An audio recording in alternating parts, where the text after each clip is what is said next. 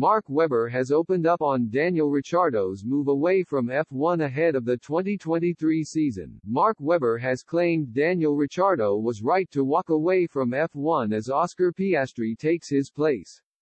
Webber, who manages Piastri's career, said Ricciardo needed a break from the sport to motivate himself for a comeback. The former Red Bull star suggested the 33-year-old needed to re-energize away from racing but has still tipped him to make a comeback for 2024. Ricciardo will return to Red Bull for 2023 as a third driver, which will involve simulator and promotional work. Speaking to Spoedcafe, Webber said, in his own words, "I think Daniel needs a break. He needs to reflect on finding the motivation and the energy back for the sport, and I think this is a great opportunity for him to do that in an environment he knows well. He'll be good for the brand, there's no question about that. He's insanely popular globally, so I think a year out will feel like longer for him, which could be good because he might need that, then he can start making decisions for how 24 could look for him."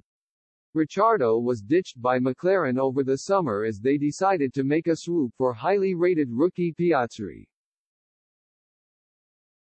McLaren battled Alpine at F1's Contract Recognition Board (CRB) to sign the services of the former F2 champion after he publicly declined the French Manofter's offer of a race seat.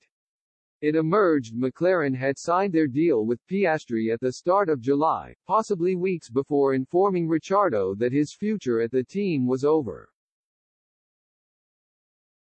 Just weeks later, the 8-time race winner defended himself on social media and stressed he would be remaining at McLaren.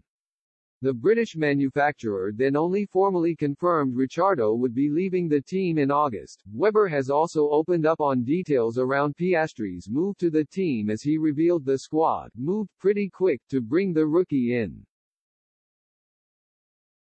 He added, "Oscar was keen to be as loyal as possible, and it still was pretty challenging, regarding what the future was looking like, but then, obviously, McLaren said they wanted to make a change.